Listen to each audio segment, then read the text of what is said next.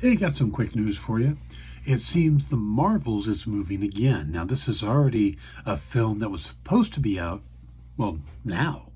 Supposed to be able to see it right now, but then it flopped dates with Ant-Man and moved to July 28th. Well, now it's being bumped again to November 10th. And they put a poster out today. It's a pretty cool poster. You can see it online. But they're moving it to the 10th, and there's a couple different reasons it might be. One is because they've talked about wanting to spread out the content so that it's not all pushed together so quickly. It might also be delayed because of special effects budget or reshoots. I wouldn't get too much into that at this point. I think the main thing is that it's just being delayed, and it probably has to do with the amount of content they have coming out. In its place is going to be Haunted Mansion. So that's going to come out on the July 28th date now.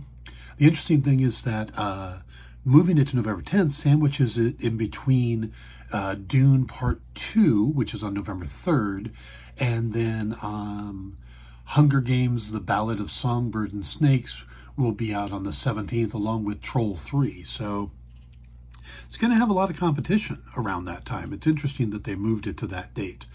But that's the big news. Marvels has moved, or The Marvels has moved to November 10th. Check out the poster online.